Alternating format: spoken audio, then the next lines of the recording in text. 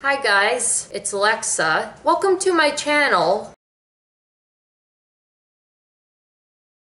The holidays are here and I'm really excited. One of my favorite parts of the holiday season are the treats, including my beloved chocolate peanut butter bark. I call it Reese's bark because it tastes exactly like Reese's peanut butter cups, but in a different form. I make this Reese's bark every holiday season, and it's always a huge hit in my house because everyone in my family loves Reese's. Well, in this video, I will be teaching you how to make this Reese's bark. It's a super easy recipe because it only requires 2 ingredients, but it's super delicious. Let's get into this delicious recipe. For this recipe, you will need milk chocolate. I have Hershey Kisses, and you'll also need creamy peanut butter, a microwave-safe bowl, a spoon, a baking tray, and some plastic wrap.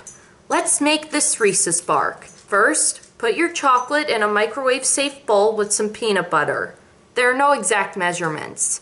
You can use as much peanut butter as you'd like. You then microwave that in 30-second intervals until melted. After it's melted, stir it until it's all combined. Next, line a baking tray with plastic wrap and then pour your melted chocolate and peanut butter mixture into the baking tray. Make sure it's an even layer that's not too thick.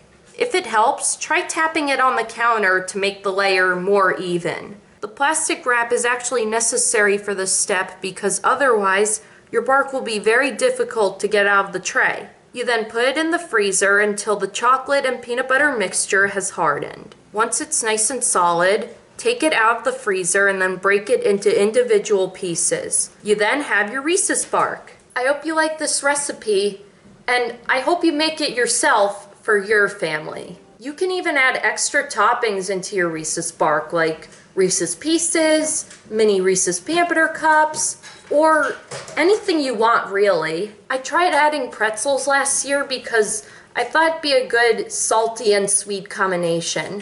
But all of the pretzels ended up falling off, so I'm just leaving my Reese's bark plain this time. If you like this video, please hit that subscribe button and turn on post notifications. I post new videos every Friday. You may also follow me on Twitter at Alexa_Girard98 and on Instagram at Alexa_Girard. If you have any questions or requests for upcoming videos, please comment them down below. Thank you for watching. Bye.